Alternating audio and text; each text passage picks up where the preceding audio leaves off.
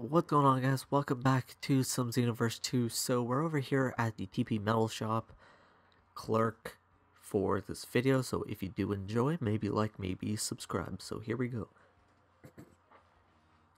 So in order to unlock 3 raid bosses alongside with 4 costumes, you need to spend a lot of TP medals, which is already dumb in my opinion, because costumes should not be 500. I would understand 50 or 100, but 500 is way too much for a costume for one character each. So that's 2k for a costume each. One for Videl, one for 18, one for Vegeta, one for Goku.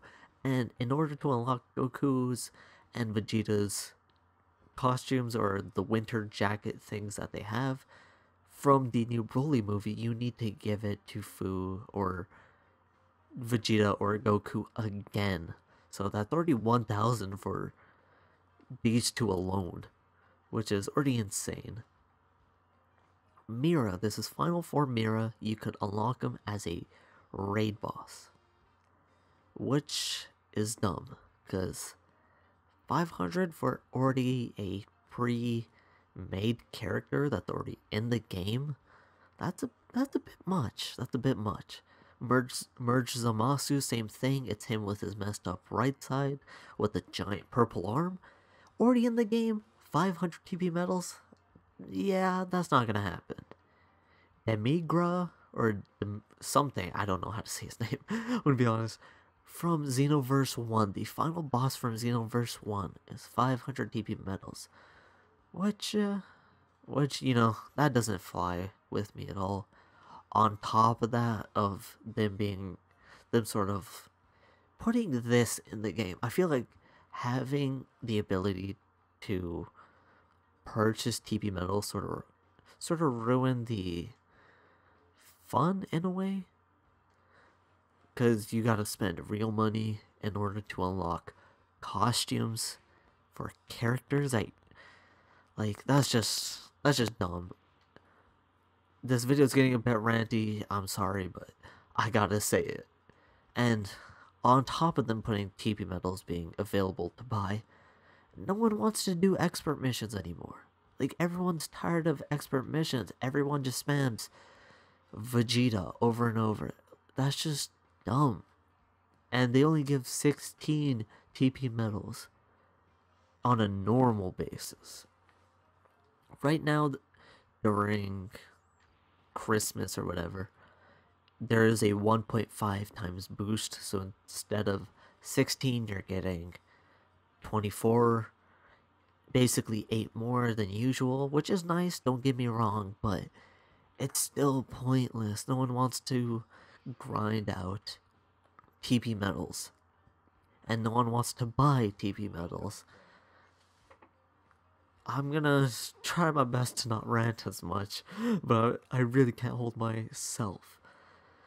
This is really getting under my skin, how many TP medals that they want for pre-existing things.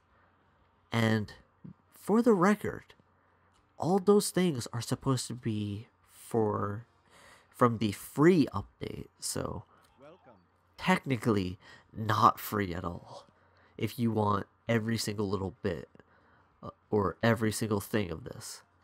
I think you could also get Zamasu's outfit as well in his like angel or whatever state if you turn this in again as well.